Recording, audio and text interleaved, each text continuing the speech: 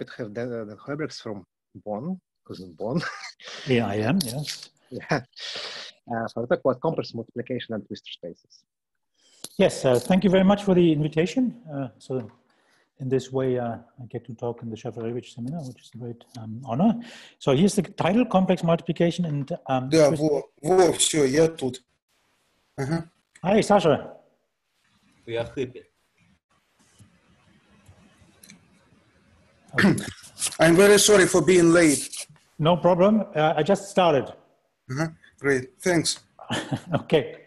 Okay. So, and the goal of this project of mine is to understand in what sense algebraic and arithmetic properties propagate along twistor spaces, which is a highly transcendental notion. And at this point, I've made some observations. The arguments are all essentially elementary, and I'm still looking for like the deeper reasons why these things seem to happen. So let me start with recalling some basic Hodge tree, which I need to phrase my results later. So if S is a complex K3 surface, then we associate with it, of course, its Néron-Severi lattice.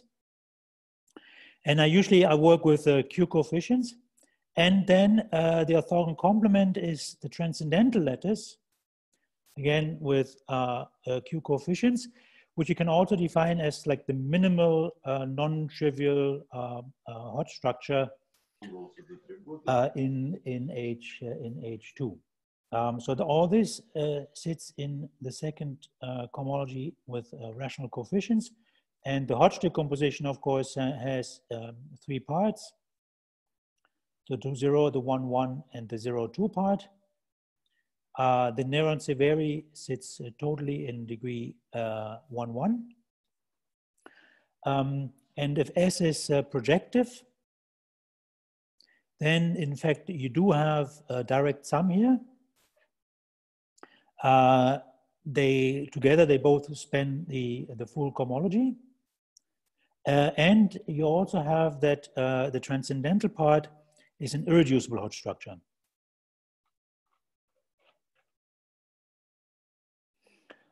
So which means that there exists no, there's no proper sub-Hodge structure in T. This is not always the case, but for projective ones, that's true. So abstractly, so in most of the arguments, I'm actually not really using that I have a K3 surface or anything. I'm just using the notion of the Hodge structure that is provided by the transcendental lattice of a K3 surface. So what we have abstractly is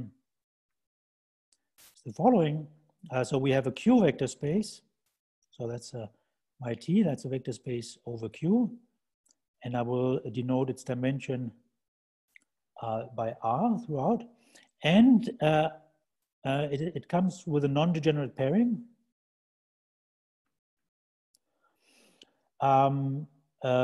Such that, and of course, the Hodge decomposition of the associated complex vector space, T1, 2, 0, 1, 1, and 0, 2. The 2, 0 is one-dimensional, and the generator I usually call sigma. And then there are properties I want them to satisfy. One is, for instance, I want the 1, 1 part to be orthogonal to the 2, 0 part, and so on. And maybe the most important part is that the pairing is positive on the plane I can associate with T, which is spanned by the real and imaginary part of the generator of T20. Okay, and now there are 3 cases. The first one is, that's the general case. So there's the general, there's the special, and there's the strange case. So So the general one is that this positive plane here does not contain any non-trivial rational classes. So the intersection with the rational vector space is just 0. The special case is where this PT is actually defined over Q, so you can pick a rational basis. And in this case, at least if T is irreducible, this just means that it is all of T after passing to the real vector space.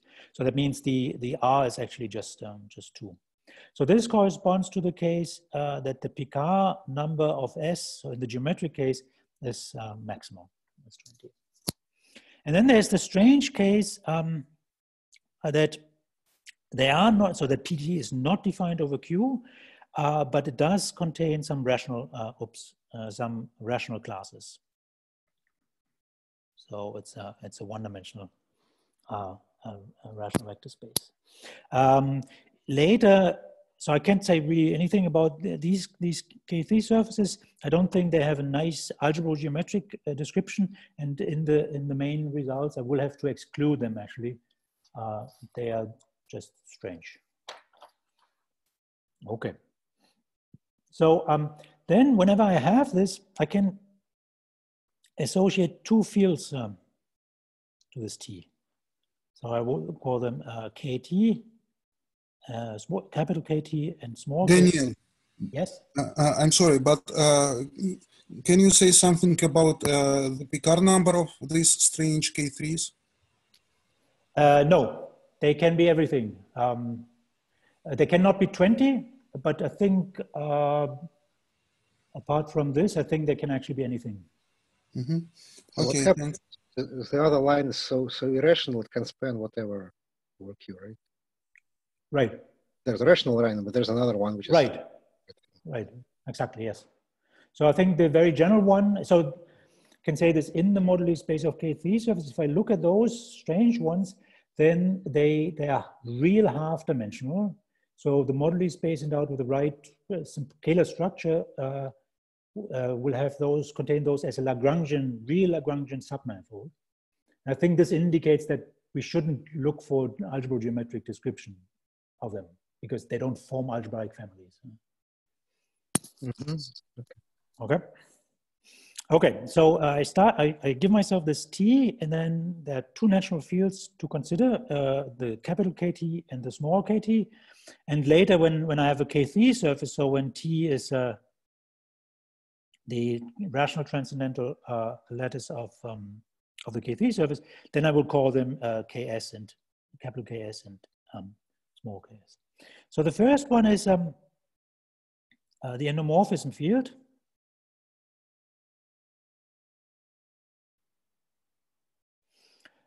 So this is a KT, which is by definition, so I look at the algebra of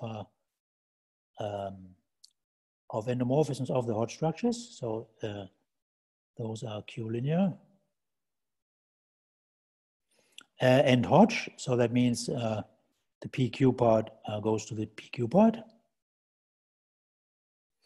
Okay, and Yuri Zarshin, who's listening, so I'm a little scared. He observed that if T is an irreducible Hodge structure, then in fact you can embed. So KT actually sits naturally in C. The way you do it is you map phi to lambda. So phi is an endomorphism of the Hodge structure, and since it preserves the 2-0 part, which is one-dimensional, it acts as a scale. Right? Daniel. Hi, Daniel. Hi. Can people see the writing? I mean, there's... Yeah, I can see the red thing. Yeah. The point is whether you can see it. No, I cannot see it. There's nothing. Oh, there's nothing. I see. I'm writing something, but you don't see I only anything. see the top line. I can't see as well. Yeah. No, we don't see anything. Okay. We just see the two fields and nothing after. Okay. The previous page was okay, but this page. Okay. I try again. Let me see. Probably I lost the connection here. Because I'm not watching this screen. We can hear you fine, but just... well, then I just listen to my voice. Interesting. Why is this not working? Okay, I stop this one and then I try again.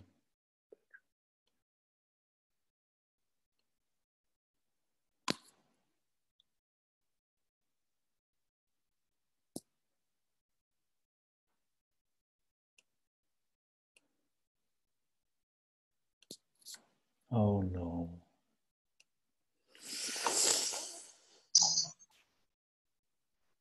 Oh no, sorry. Why AirPlay?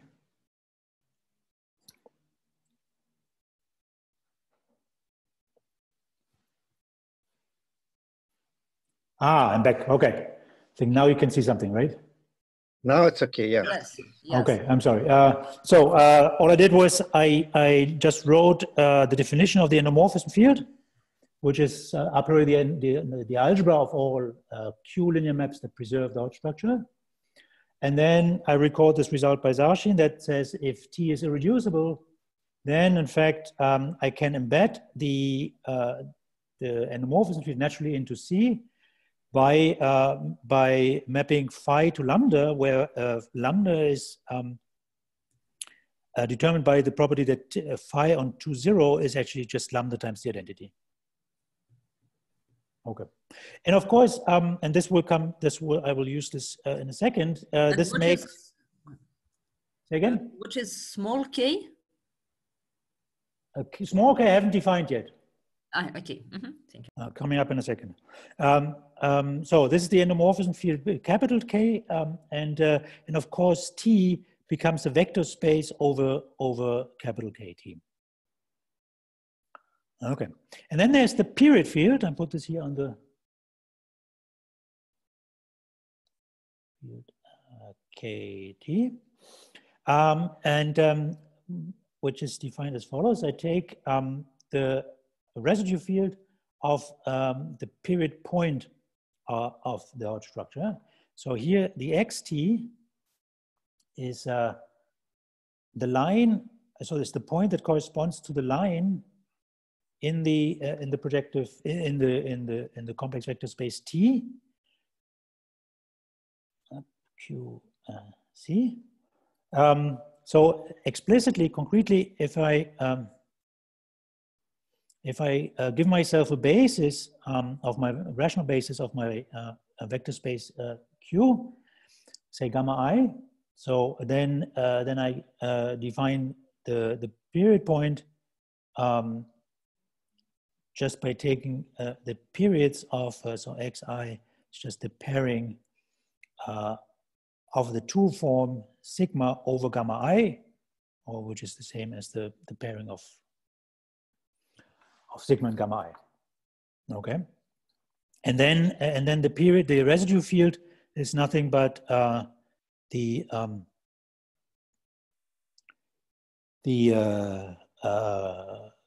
extension of Q I get by joining the coordinates, the affine coordinates of the point of the period point. Okay, here of course I need x1 non-zero. I mean, one of the coordinates will of course be non-zero. Let's assume that's x1, and I'll come back to this in a second. Okay, so there's no geometric explanation or interpretation other for the period field other than the one I've just given by in terms of these integrals. For the endomorphism field, there is. Daniel. Yes. I'm sorry, but if you rescale sigma, then this xi will be rescaled and the field will change. No, here you see, I divide by x1 by one coordinate. So it's really the affine coordinate. It's really, you should think, so you have a projective space over Q, and you have a potentially non-closed point xt in this thing, and you take the residue field of this. That's all it is. But then does it depend on the chart you use, on the affine chart? No. I mean, here so it's just I mean, that's the I mean, if I'm just spelling it out what it is, what the residue field of a point in a projective space is. Yeah, sure. Sorry. I mean, it's a little unusual to do this if you think in terms of period domains. Usually we're not supposed to look at the period domain as an algebraic variety. I mean, there's some recent activity on this, but usually we're supposed to think of this as some real open subset of a quadric. And nevertheless, I want to take the period, the residue field of it. Okay, so geometrically,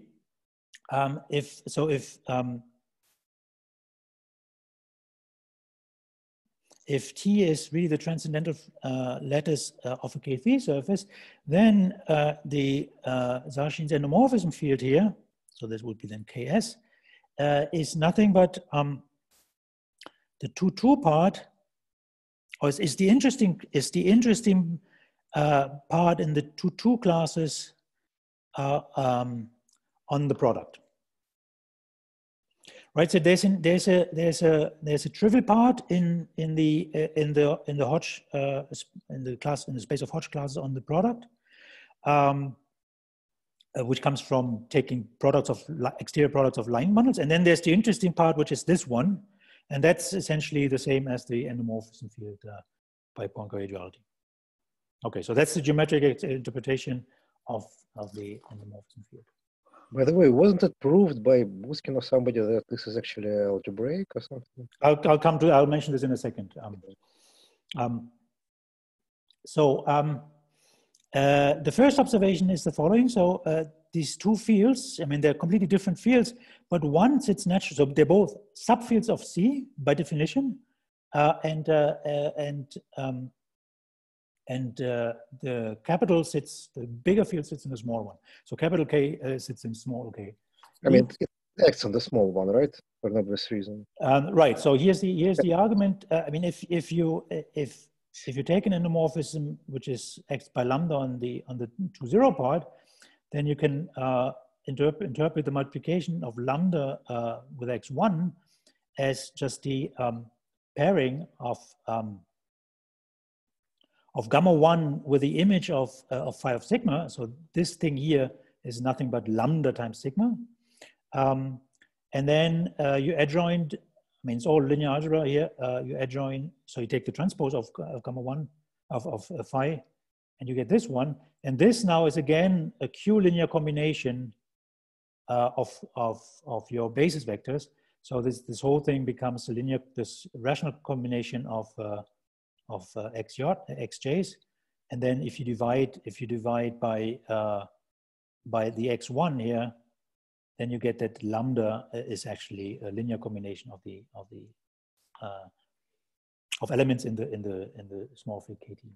So otherwise these two fields are completely different. So this comment that the endomorphism field, of course, acts on T means that its degree is small, is bounded from above by the dimension of T, obviously.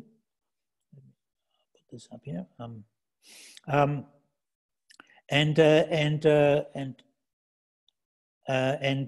small field is quite the opposite. Its degree is bounded from below by the dimension of T.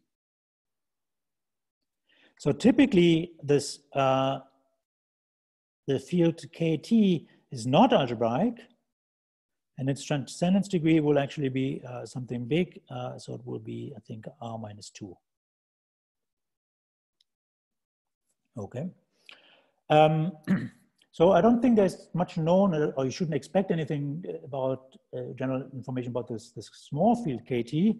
But again, due to Sachin, we know quite a bit about capital KT. He says it's either totally real, so Rm for real multiplication. So this means for all embeddings of your number field, so KT is a number field, the image will be real, or it is Cm, so it's complex multiplication. And this means it is a degree 2 extension. Degree 2 extension. So this one of a totally real field. So this has real multiplication. And the lambda here has the property, so the lambda is of course an element in the totally real field and has the property that it becomes, so it's always real, but it's always negative real. So that's a CM field. Okay, one remark which is technically extremely important is that if you have this CM field, then you find a primitive element of norm 1. And if you interpret this lambda as an endomorphism of the Hodge structure, that means that this is an isometry.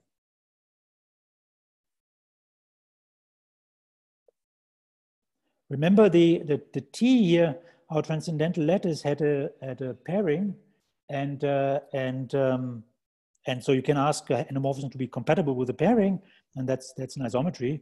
And for CM fields, you find a primitive, actually many primitive elements of norm 1, and that's extremely helpful. Okay. So this norm is actually turns out to be compatible with the pairing. Yes, so that turns out to be the same. I mean, the one given by the pairing. Yeah, that's something Zarshin proves as well. Mm-hmm. It's not completely obvious, is it? No, it's not. It's a little technical. Also, the transpose I was using up here. This corresponds to complex conjugation in the field. Right. Okay. So and then one says, so that's a definition. When we say that T has complex multiplication, if of course you want its endomorphism field to be CM, and some people don't put this, but I think the better definition is to put this extra condition that has maximal degree. So that means the dimension of T, but now over its endomorphism field is 1. And in fact, it needs an argument, but you can forget about the first condition. Once you know the degree is maximal, as big as it can be, then so it cannot be a real multiplicator, not be a totally real field. So somehow this condition is not really needed, but it's naturally somehow to put it there. And then there's a little lemma you can prove. Excuse me. So you exclude the biggest Picard number just because it's the only case where the endomorphism is not commutative, right? In that case, it's like, I don't know, matrix algebra. I'm excluding what case? Well, the maximal Picard rank. No. Then the CM field is degree 2, and the transcendental lattice is rank 2. Can there be a situation where you have like the whole matrix algebra of endomorphism or something like that? No, it's always a field, right? Always a field. So the endomorphism field is always a field. Okay. Actually, oops, I'm sorry. Yeah, so go ahead, Yuri. Actually, if the rank is maximal, then the K3 surface is always CM. Right. I'll mention this in a second when I come to CM for K3. Okay. No, I get it. So it's always an embedding into C anyway. Right. Not true. Yeah. Okay. Okay. So then you prove a little lemma that tells you can actually rephrase this also in terms of the period field. Namely, it turns out that this is equivalent to KT be a CM field. Remember, this is rare. Usually, I mean, it's bounded from below by the rank, but typically it's actually not even algebraic. So that's another description of CM. And of course, you want it to be minimal. I'm not quite sure. I haven't really thought this through, but maybe I can forget about this condition. Maybe once I know that its degree is minimal, it implies already that it's complex multiplication. It's possible. I haven't really thought this through. And both together, of course, you find that CM is equivalent to the condition that period field and endomorphism fields are just the same. Okay, that's about CM for abstract Hodge structures, and now I want to come to K3 surfaces with complex multiplication. Any questions on the last slide? I can always go back. But anyway, okay. So now let's look at the projective K3 surface, and then we have this irreducible rational transcendental letters. And then one says that S has CM, of course, if T has. So let me put this in. If T has, and this, of course, now is equivalent to capital Ks and a small ks being the same. So just so I fix it. So what's the level of generality for this abstract stuff? You just take anything with weight 2, with right. Yeah. So this was essentially where is it? Here. This was essentially the setting for the T. This is what I would call a K3 Hodge structure. H1 is one-dimensional, and that's it basically. Essentially, plus this this positivity condition here. Ah, yeah, sure. So yeah, without the pairing, nothing really works. It always has to be polarized, of course. Yes. Yeah. Not quite, because in a second I will talk about non-projective K-theta's, and I will still use these transcendental lattices, which are then not strictly polarized. Okay. Okay. So now let's go through some examples and some basic properties.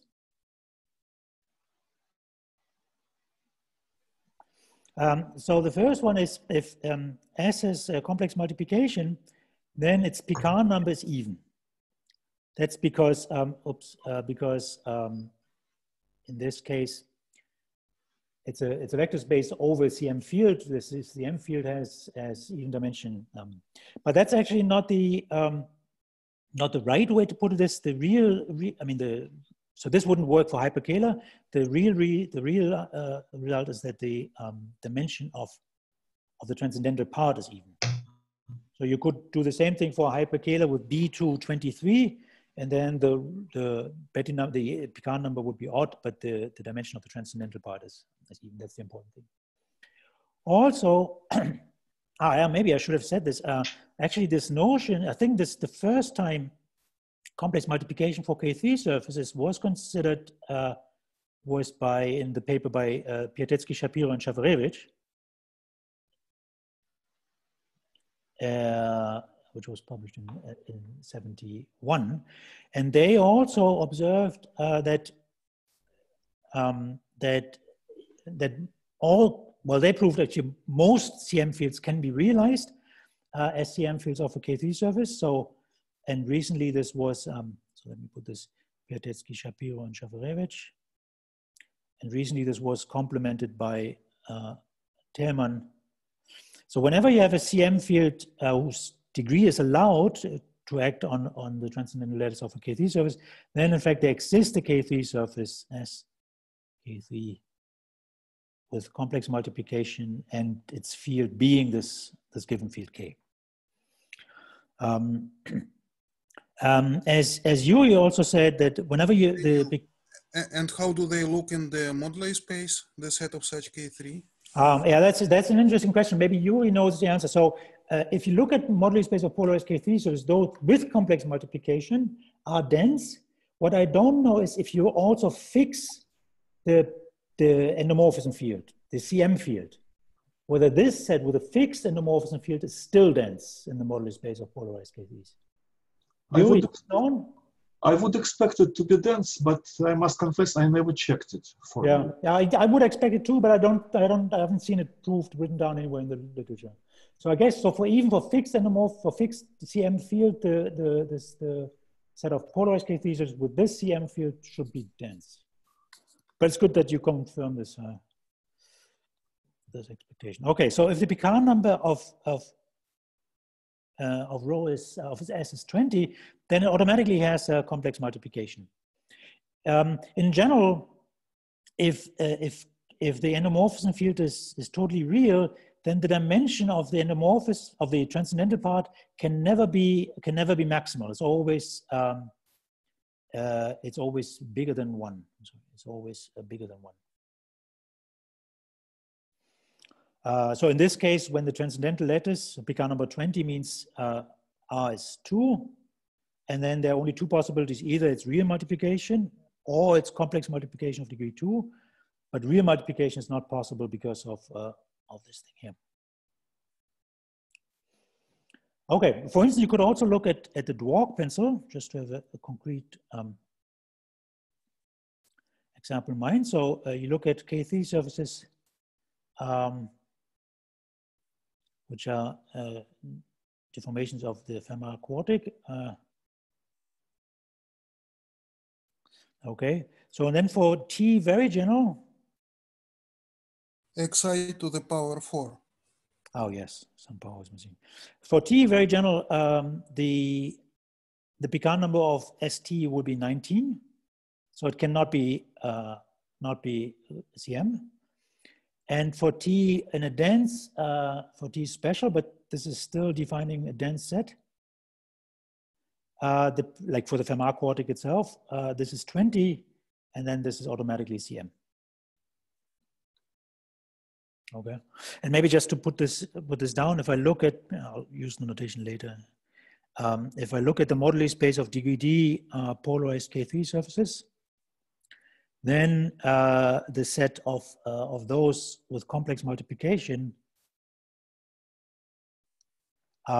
is dense, and possibly maybe even with fixed K. Okay, and then there are some harder facts. So the first one is so again, this is Piatetsky, Shapiro, Šafarevich. If S has complex multiplication, then S is actually defined over Q bar. So there's a K3 surface, let's say S0, defined over Q bar, such that S is obtained by base change. And this is proved via Kuga-Satake.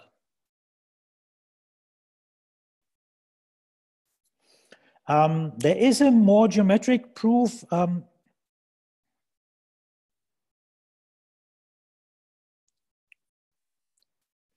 that uses spreading a family, and it uses the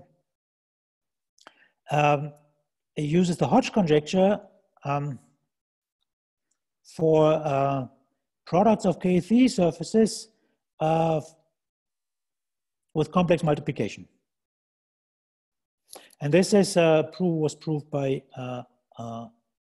Bushkin. Okay, so then it's so I like this proof better, which doesn't use Kuga-Satake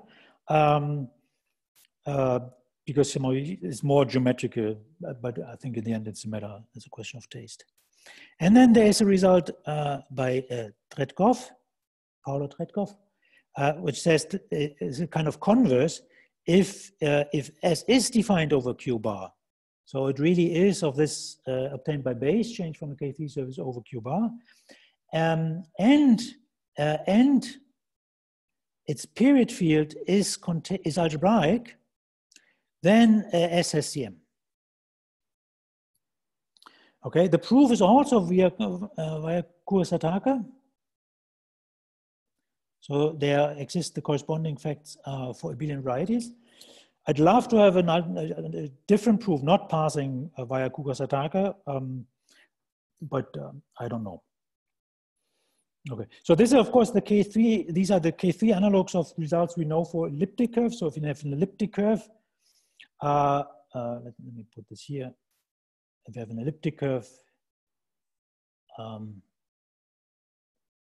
this form, then we know that E has complex multiplication if and only if it has to be defined over Q bar. So that means its J invariant is algebraic, and the period tau is algebraic.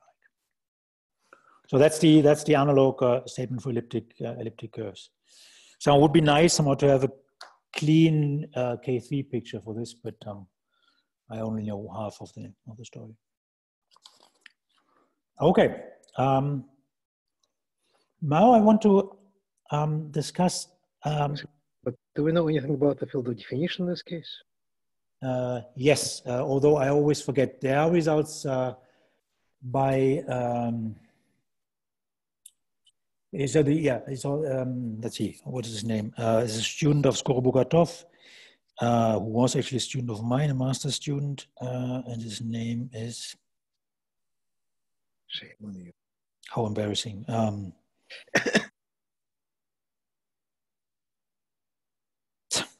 It comes back, I'm sorry. I hope it doesn't watch them in the video. Okay. Yeah, but that's known. There is a complete analogy for, I mean, the analogous story for what we have in the case of elliptic surfaces. Elliptic curves. Okay, so here's an example which might be useful as a motivation for what comes later. So suppose you have an elliptic K3 plus a section. Okay, then I could look at the Shafarevich group.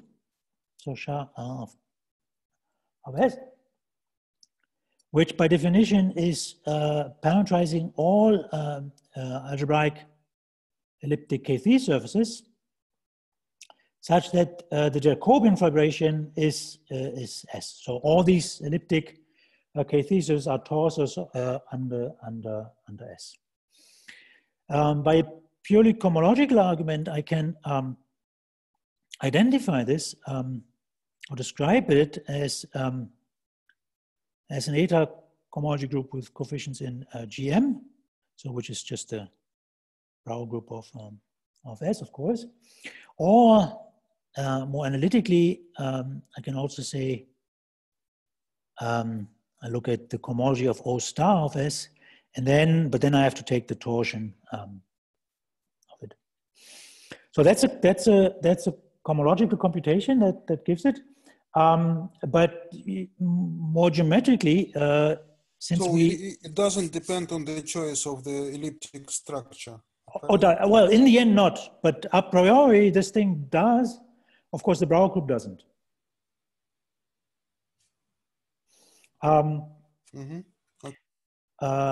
Yes. So this description here. So we're looking at elliptic K3 surfaces for which the Jacobian, which is of course just the moduli space, is the original K3 surface S. Okay. So that means here, this S here is a moduli space. And in fact, it turns out it's only a coarse moduli space. Oh, I'm sorry, not the S, but the S. The S is a coarse moduli space.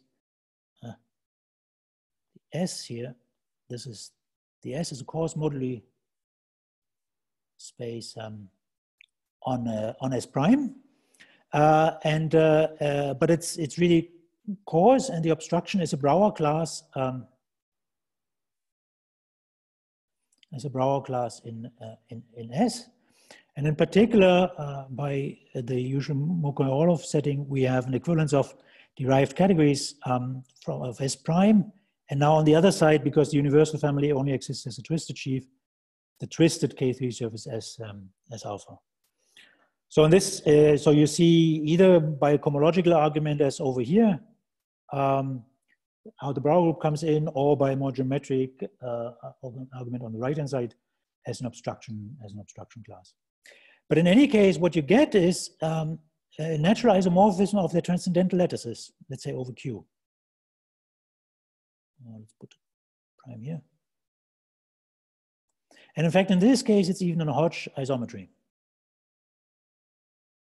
So it's an isomorphism of Hodge structures, but which is also compatible with the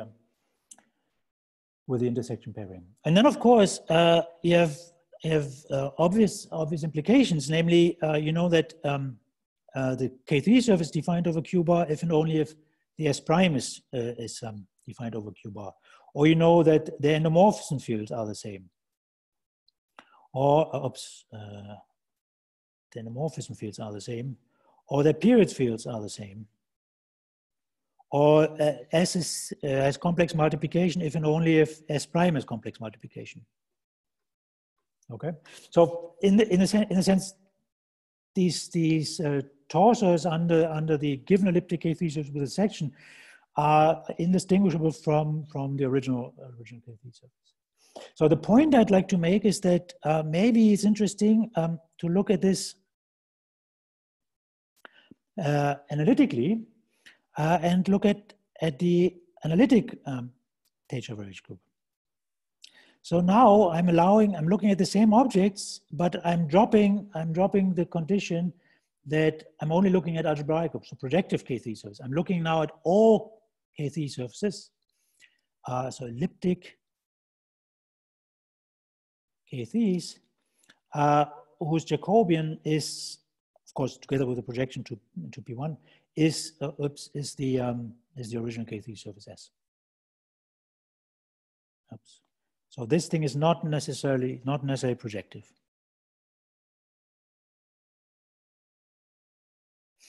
So the same cohomological argument goes through, but we get an isomorphism, not to the eta cohomology over here, but to the analytic cohomology of O star.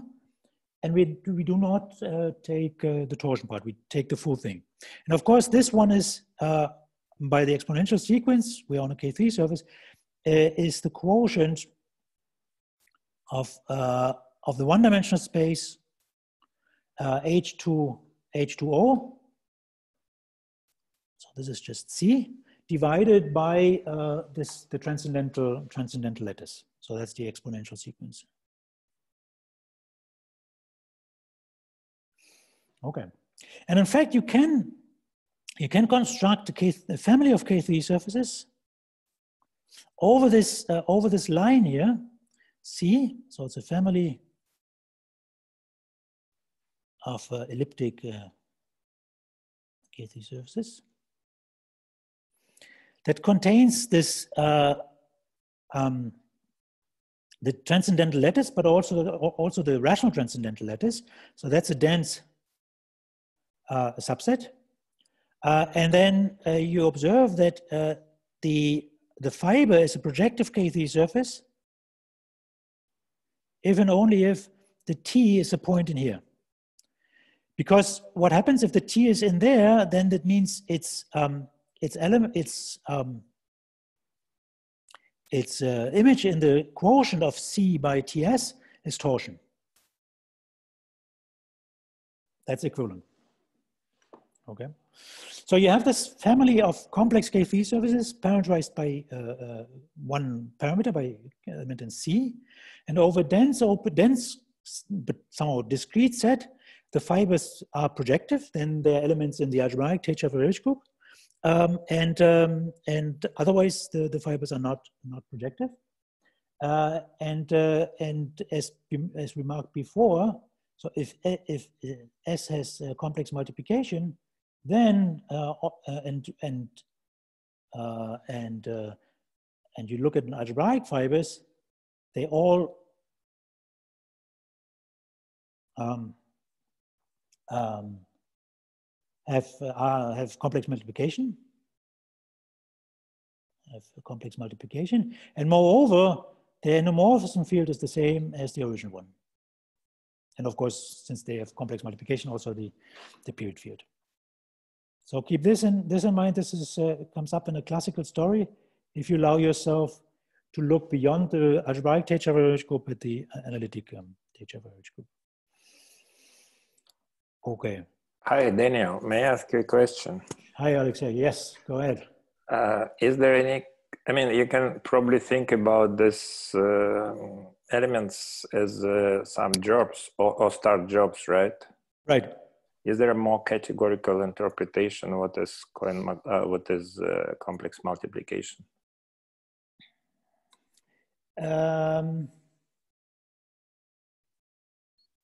Okay, so now you're mixing two things. You're mixing complex multiplication and gerbs, or Brouwer elements in the Brouwer group. Right. I don't think there's a relation between these two. But you could ask, is there a categorical interpretation for CM K3 surfaces, just looking at the derived category?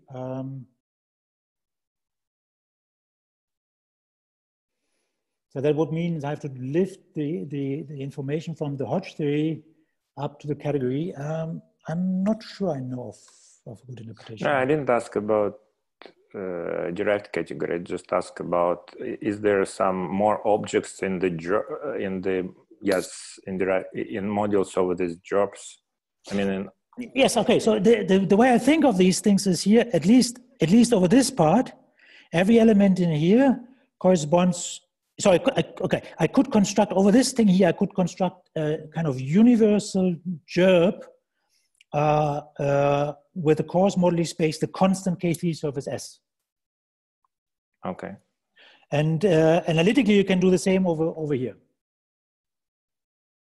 And in fact, this construction of the twistor space in this sense has recently been done by Brach and Lieblich over finite fields, so for super singular K3 surfaces. And they promote the same thing. You start with a super singular K3 surface, let's say over FQ, and then they look at the A1, which is the Brouwer group, and construct like a universal gerb over this A1.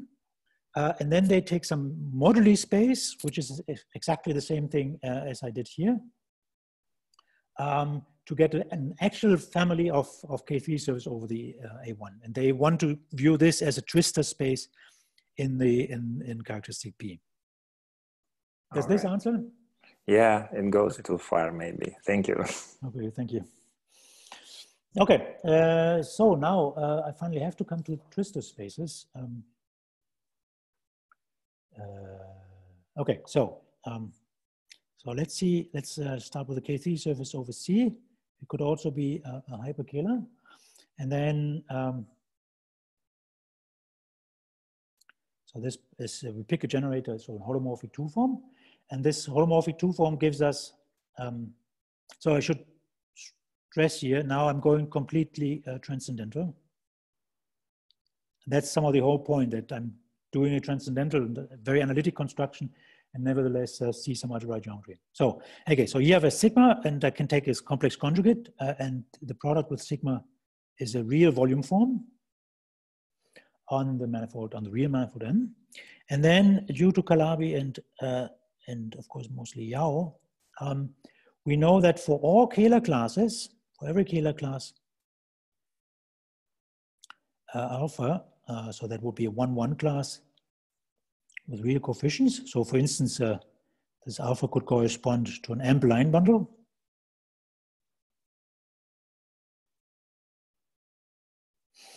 There exists a unique Kähler form, Kähler metric,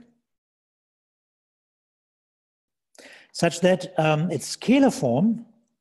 So how do we get the Kähler form out of the Kähler metric?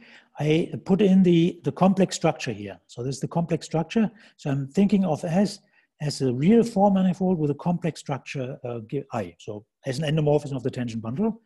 So that gives us the Kähler form. And I want this to be the class alpha. So that so far it's not so hard.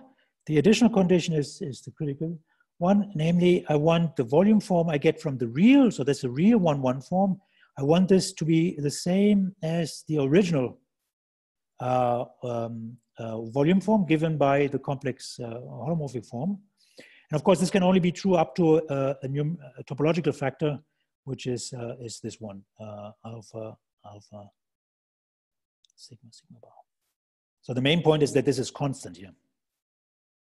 So this is then what we call Ricci-flat metric. So in the hyperkähler setting, this can be reinterpreted. So let's, for simplicity, assume we normalized our holomorphic 2 form such that the lambda here becomes actually 1. So let's assume this is just 1, and then we split sigma in real and imaginary part, real sigma imaginary part. And then it turns out there's a complex structure such that J, such that the real part is nothing but the Kähler form with respect to this other complex structure. And the imaginary part is another one. So J and K are also complex structures. And of course, you want them to satisfy the usual relation for ij and k. So for instance, k is ij, and they anti-commute. Okay. there's something to show, namely that these things are, again, integral complex structures and so on. But altogether, you get a sphere of complex structures.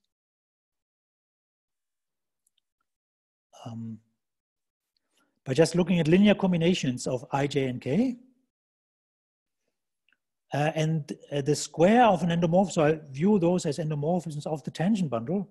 And the square has to be -1 in order to be an almost complex structure. And that's the case, it's a little computation, if and only if this point T is actually in a sphere.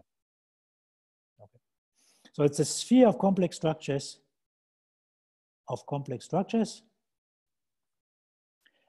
and G is scalar with respect to all of them.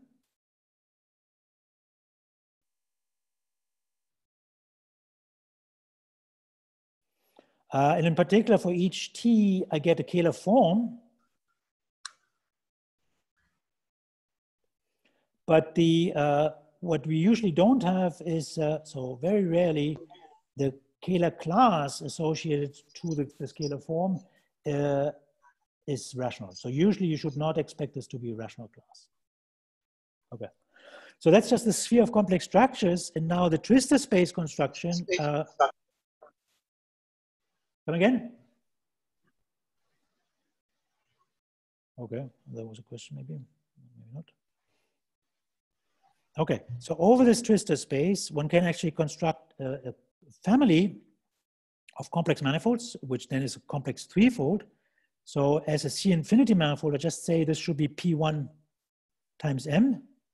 And the complex structure I define, so at a point T in P1, and the point X and M, I want this to be, well, I just take the usual complex structure of P1, and I take, at the point X, I take the complex structure that corresponds to this point T. Okay, so this is now a complex threefold.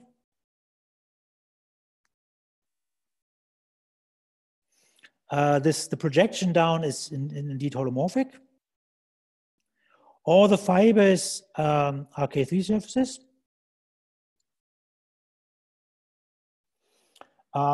Yes. And historically,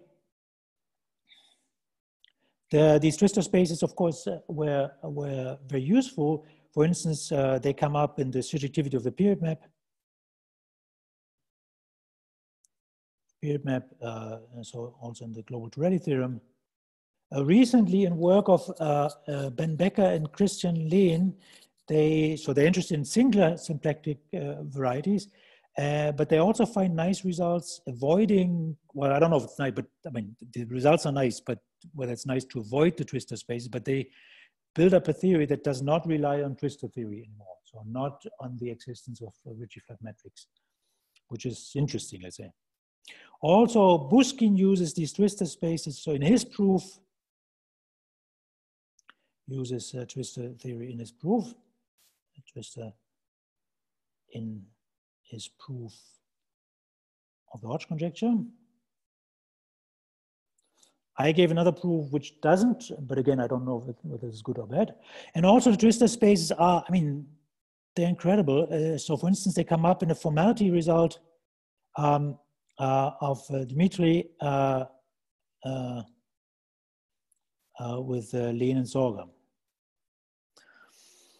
Okay, so why I like, why I'm intrigued by these twistor spaces is because the way I like to view them is by saying, so for instance, I could look at the moduli space of degree two polarized K3 surfaces.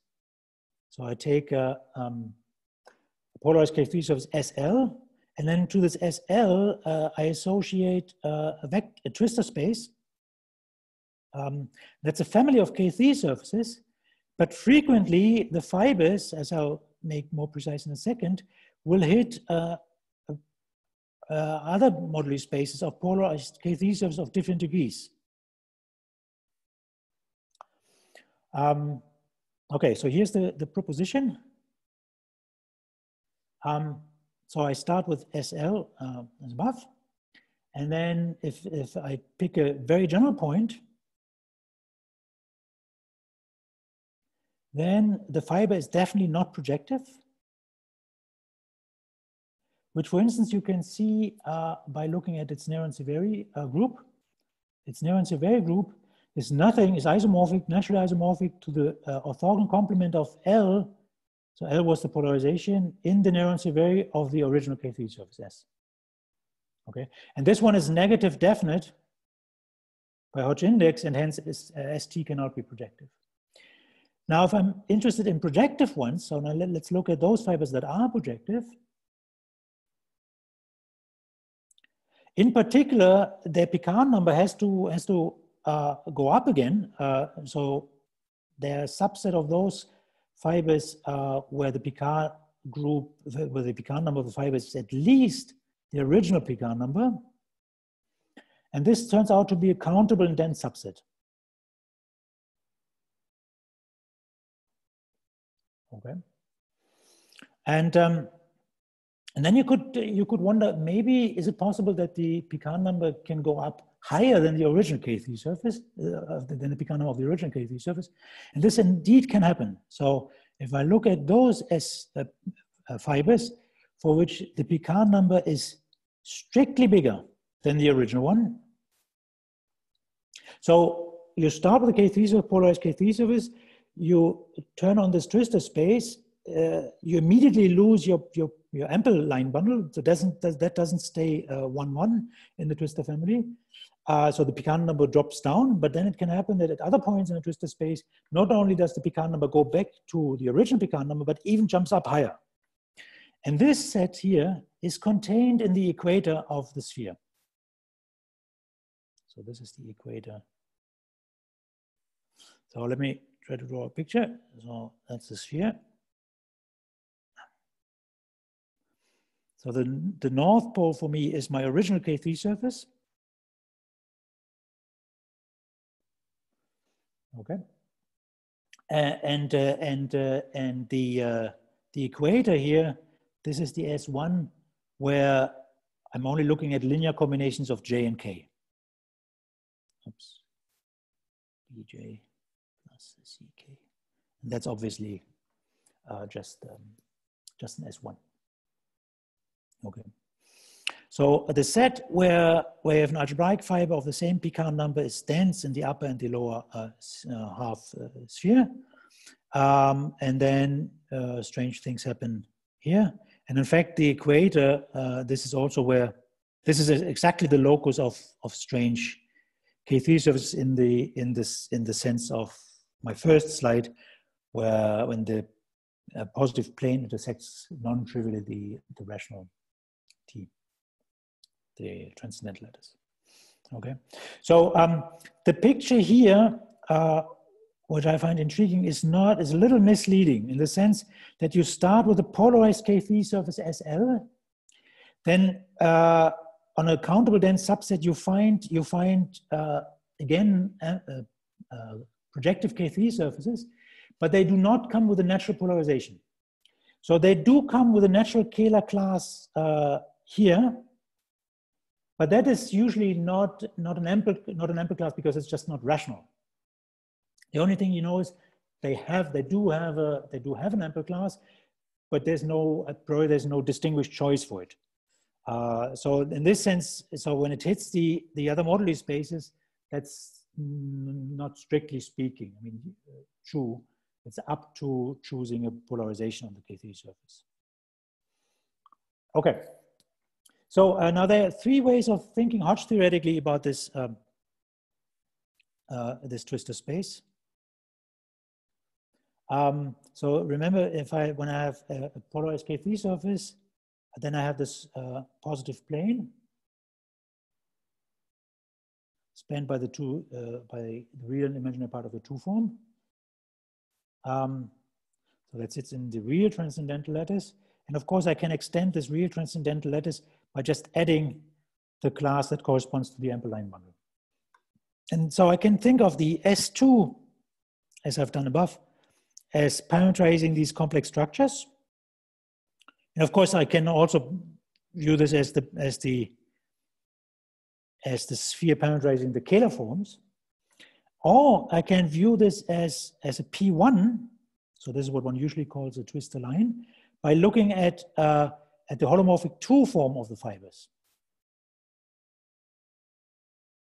And this is really still a subspace of this complex space here. So it sits in the period domain. Daniel, sorry, but I think I don't understand something.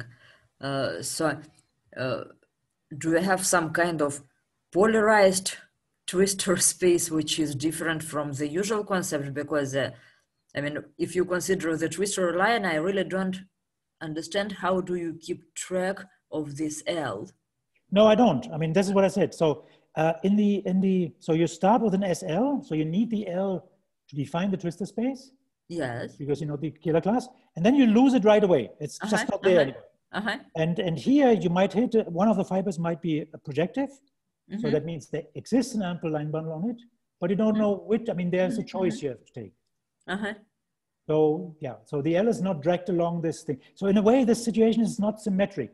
So because you say that Neron-Severi is L orthogonal, and L orthogonal is exactly where. Right. So is of type 1,1. I mean, you want me? So you want to know how those are identified? Yes. Because okay, so this is here. This sits in H2 of ST. But the way I introduced the twistor space here, this is just the product. So the cohomology of all the fibers are naturally identified. Actually, I could also even know. So this is the same as H2 of S. Okay. And this sits in there.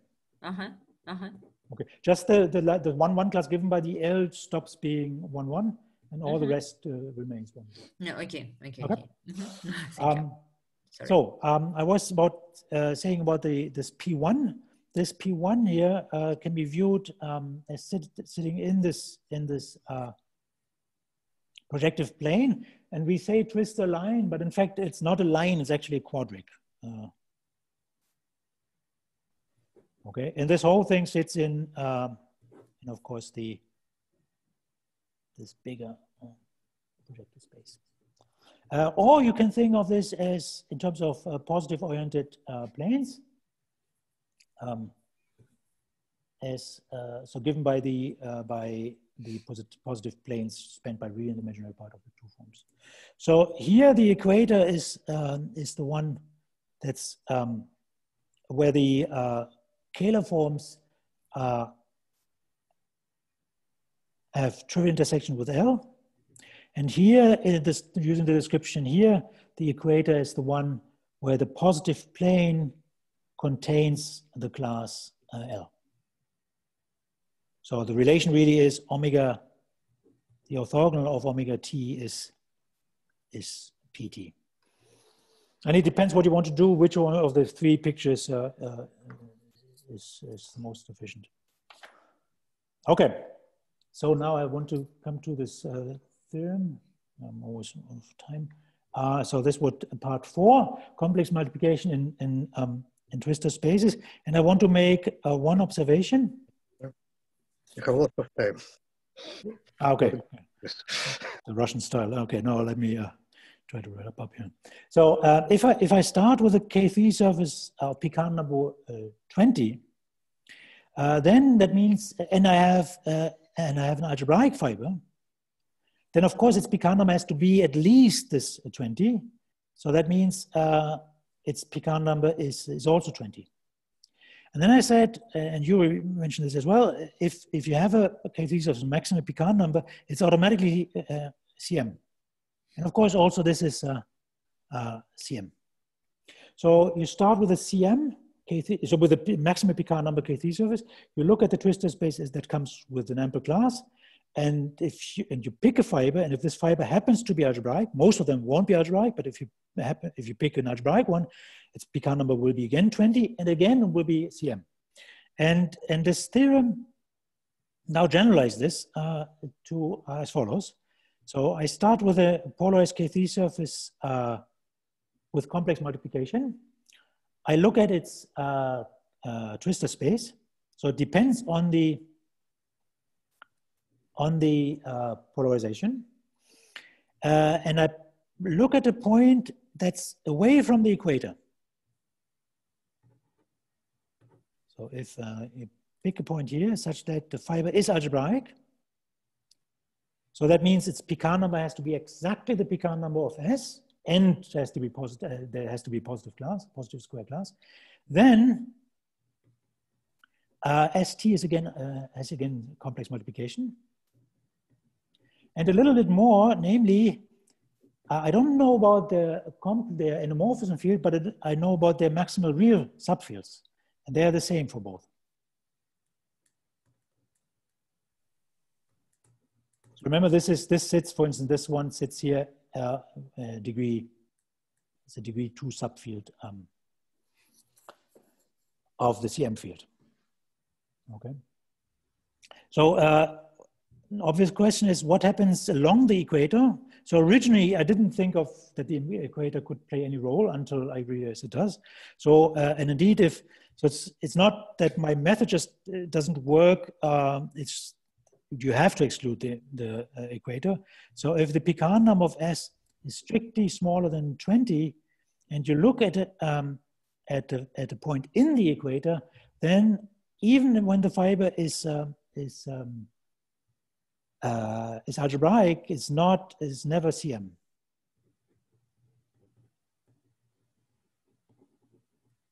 Okay. So that's the theorem. And now you can wonder, so how do I describe the endomorphism field of the fiber? So in addition, it's maybe not so interesting someone to give the precise equation. So if I look at this extension, which is a degree 2 extension over the totally real field of the original CM field, then this is given by an equation. So I can write down the equation plus, gamma times x plus delta. And now the gamma depends on can be written down explicitly. So with, so gamma and delta, of course, on the totally real field of the original CM field, and e.g. gamma, let me write this, is L prime times alpha plus alpha minus 1. So here the alpha is pick a primitive generator of norm 1. So that, remember, this corresponds to an Hodge isometry. And L prime is an ample class on the fiber. So it's all fairly explicit. I haven't worked this out, but I think from there you can actually also write down the fields of definitions for these other algebraic fibers away from the equator. So well, I've proved this theorem, but I wouldn't say that I really understand it. And why do I say this?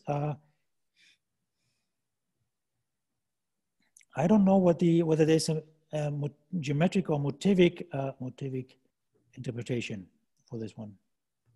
Let me explain why one would want something like this. Remember, I said the endomorphism field of my original K3 surface was the 2-2 part, the interesting bit of the 2-2 part in the product. Right?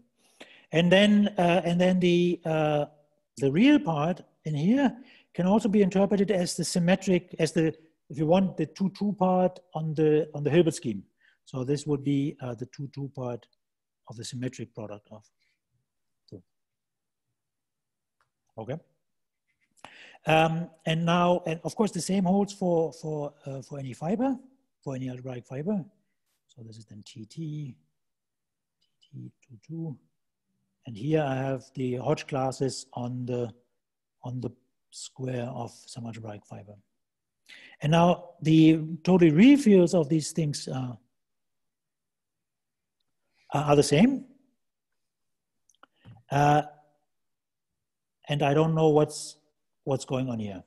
So it's not, I mean, you would think, well, maybe just if you start with a 2-2 class on the product S times S, and you switch on your twistor deformation, then this 2-2 class will just deform along the twistor space and then be 2-2 everywhere. But that's not what happens. None of these two classes actually forms along the full twistor space. It's just that at least those here, the symmetric ones, if they are there in the original fiber, then they pop up whenever you hit an algebraic fiber, as long as you're away from the equator. But So not in an explicit way, right? not in a computational, right? It's just a computation, and I don't know why. So I'd like to know. I mean, there must be something that happens in the twistor space that's not revealed by Hodge theory. And they don't have to pop up as actual cycles, right? Effective cycles. They could be negative coefficients and stuff. That's a good question.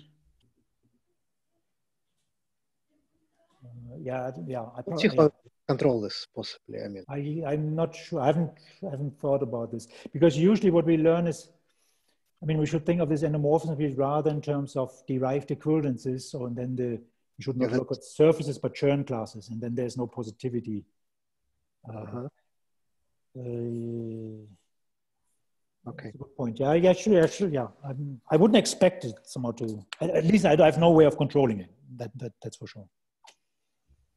Okay, so it's a little mysterious what's going on here, and I'd like to understand this better. And maybe, so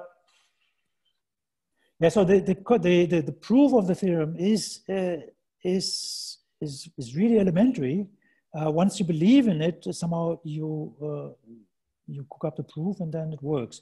So the only surprise for me, the real surprise was that I had to exclude this equator. That I didn't see before, but that comes out of the computation. And maybe just to, so here I wanted to say something about the proof, but maybe I don't. So let me say something about the period field, because there's one thing that's open.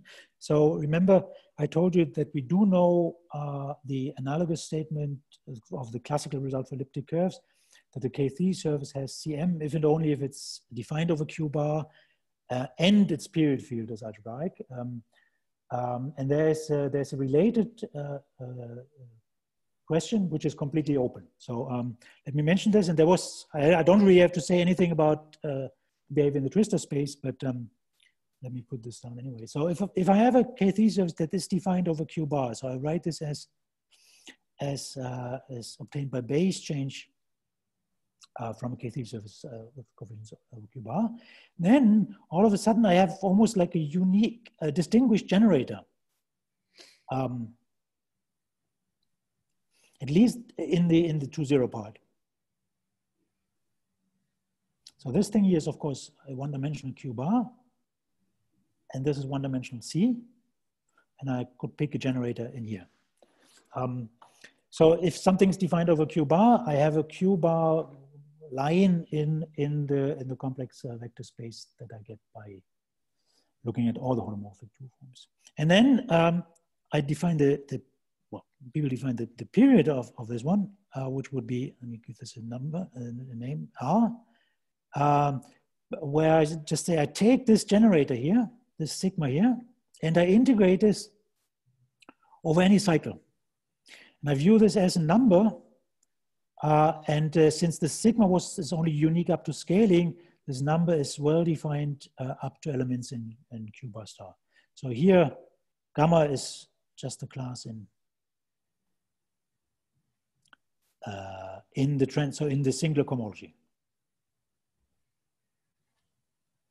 Okay. So in fact, for if the K3 surface has complex multiplication, then this is well defined in the sense it's independent independent of sigma. Of gamma, independent of gamma, because they're all, because you have the CM field that acts transitively on the transcendental part, and that tells you this number is independent. And then the conjecture that's usually attributed to Grothendieck, I mean, he put this down as a question in the footnote somewhere, saying that these numbers are never algebraic. So that means R as a class in this quotient is never one. So that means these here are transcendental.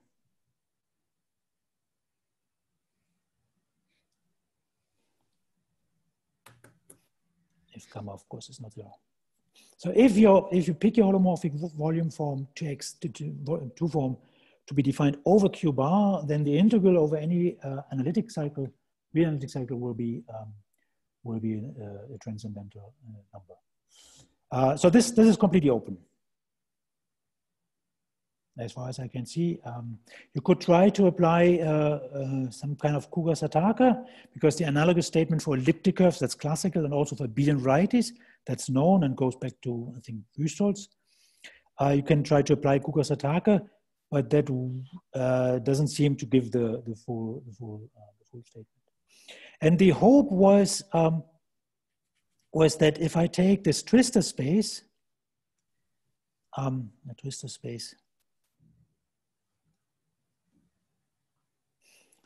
for SL, so then the S is defined over Q bar. So I get the value. Let me put this here. I get the value RS in E star Q bar star, and and then I know, so this is for S, and then I know if ST is algebraic, it is also CM. And I can define the period value for CT. So I don't think there's a good way of, if I give you a complex like a Fermat quartic, Fermat quartic is maybe still okay, but if I give you a complex K3 surface that happens to be defined over Q bar without me knowing the equation, it's very difficult to compute this period value. And the hope was maybe that once I can compute the period value for the original K3 surface, I also get it for all the other algebraic fibers. And in principle, if I write down this holomorphic 2 form that is defined over Q bar on the algebraic fiber ST as A sigma plus B sigma bar plus CL, then I can compute this. That's easy. I compute this RST. But so I was hoping that there's maybe a natural choice for this A, B, and C here, for instance, C equals 1 or A equals 1, for which I can argue this one has to be the one that's also defined over Q bar. So it's really the question, like if S defined over Q bar, how do I discover the equations for ST over Q bar in order to compute what's the regular 2 form there? But none of the natural choices works because for all the natural choices, this R sigma T ST RST becomes equal RS, and that shouldn't happen. So these period values should be usually different. I mean, sometimes they happen to be the same, but for different algebraic fibers, they should be distinct unless there's a motivic interpretation for the equality, some cycle that relates the two. But that's I don't think this is expected. So maybe to wrap up, let me say this is a little bit like the situation for the analytic Tate-Šafarevich group, where everything is completely controlled. There's no question about the CM field. There's no question about the field of definition. All the period values are the same. And this is like a specialization of the twistor space situation, where I can prove certain things, namely proving that the fibers, most of the algebraic fibers are CM. I can describe the maximal totally real field and the endomorphism field. But beyond, for instance, these period values, I don't know. And I think I need some more intuition for the geometric reason for these cycles to pop up at the other fibers. Okay, maybe that's a good point to stop. Thanks for listening. Thank you. Let's thank the speaker.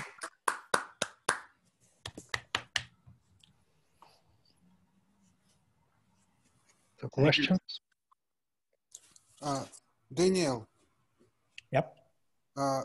Do I understand correctly that you want to say that there is some analogy between this analytic Šafarevich group and the twistor line?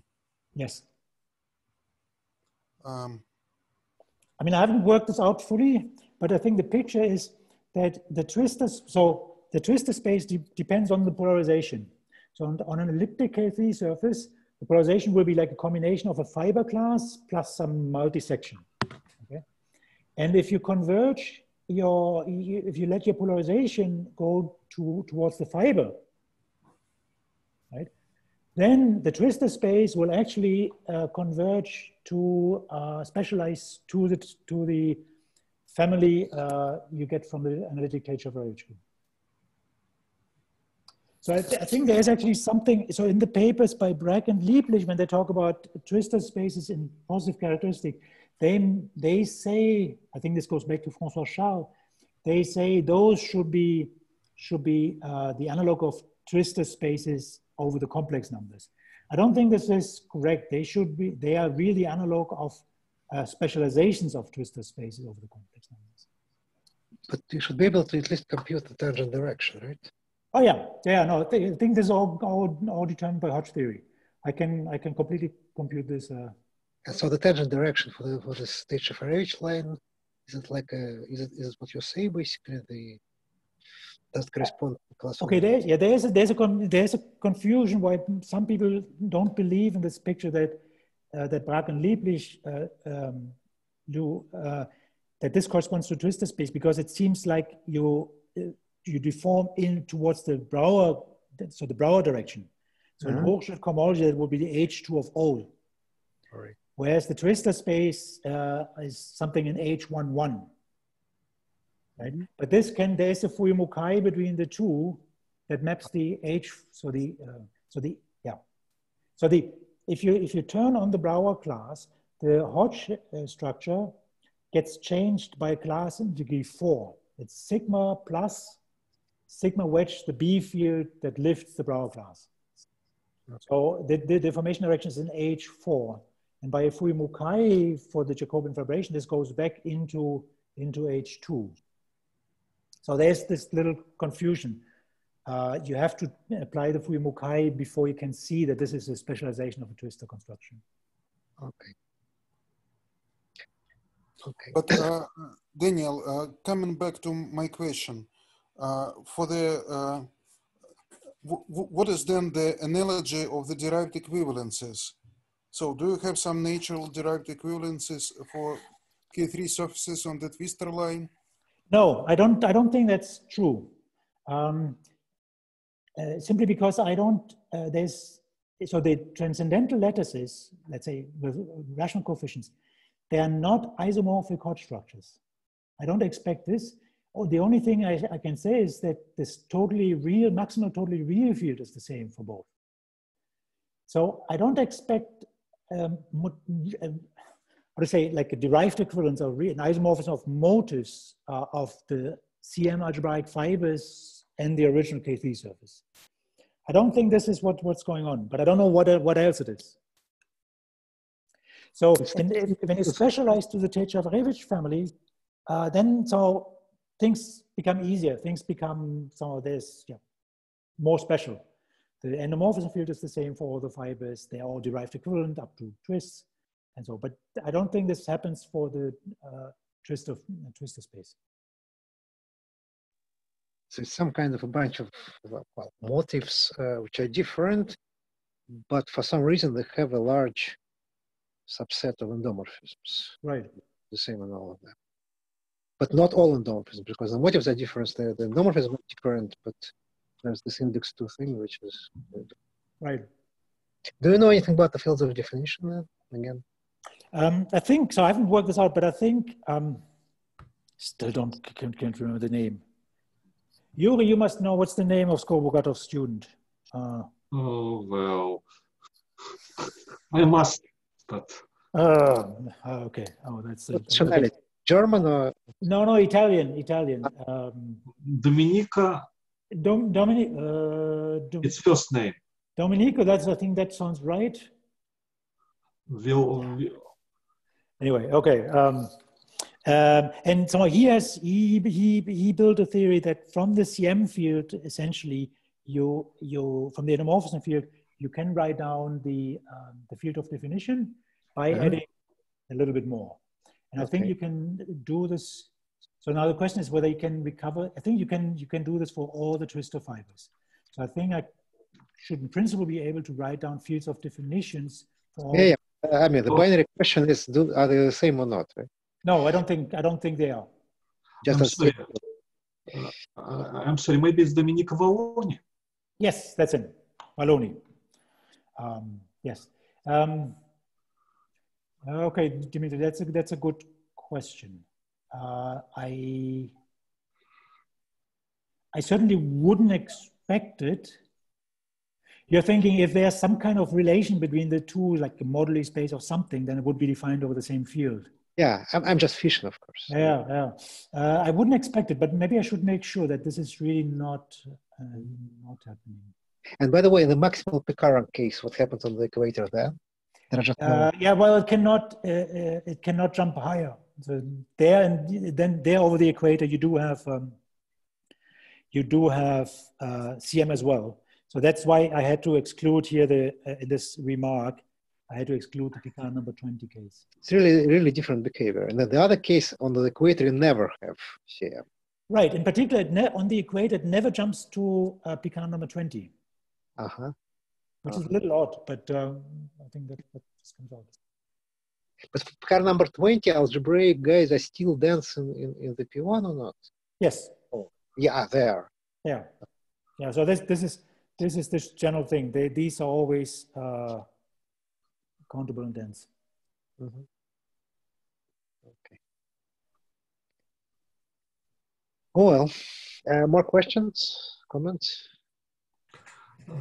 I have a very speculative question.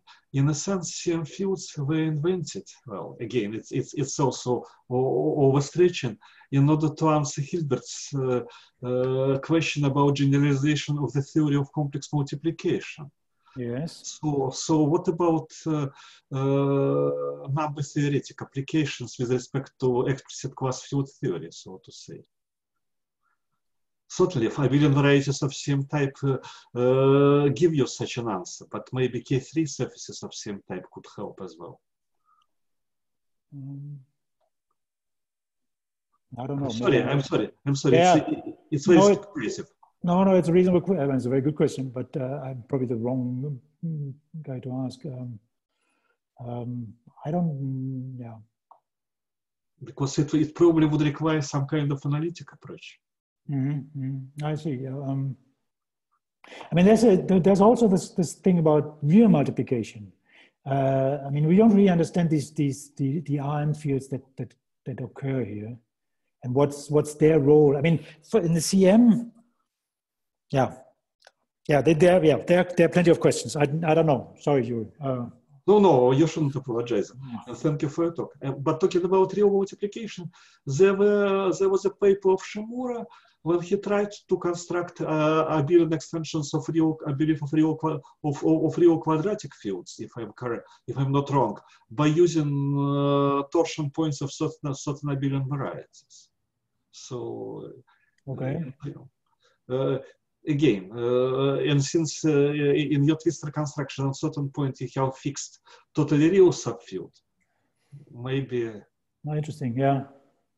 I mean, there's a natural question one could ask if I now look at a real multiplication K3 and do the twistor construction. Can I say the same? Is the real multiplication, the RM field, surviving the twistor? And I don't think that's, I don't know really, but the methods I use make use of the complex multiplication. So nothing I use works without complex multiplication. But that would say, there's in general, I know there's very little on real multiplication for K3 surfaces. For instance, the question whether the Hodge conjecture is true for products of K3 surfaces is completely stuck in real multiplication. There's one or two interesting examples and nothing known in general. So there's something mysterious about the real multiplication. But thanks for the reference to Shimura. Thank you. I didn't think about this. But that thing about field scan size and so on, this is only true for complex multiplication, right? So in real multiplication. No, yeah, I don't know how to prove anything for real multiplication. Really. And just on the side, so your theorem is for K3. Do you expect the same to hold for hyperkähler? Yeah, I just written it down for K3s, but that's purely Hodge theoretic and works then for all hyperkählers. Yeah, I think it works. Okay. Do you have any interesting Šafarevich style examples for Lagrangian fibrations? I mean, abelian fibrations in higher dimension? Any interesting? I mean, this description is the same, right? Twistors are okay, but this Šafarevich line. Do you have another this? I think that works the same way for. Let me see. I would think that works the same for Lagrangian fibrations of hyperkählers. The Tate-Šafarevich group. I think that all works. Oh. There's okay. I have to think. There's the question with multiple fibers. You can have Lagrangian fibration with multiple fibers. That's something we don't have for elliptic K3s. All right.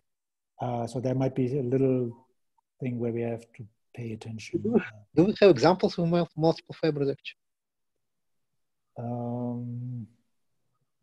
I'm actually not sure.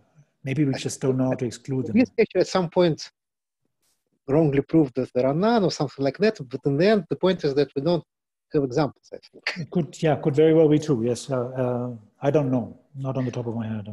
Okay, thank you. Okay, so I mean, this is our style, right? We ask lots of questions. Any more questions?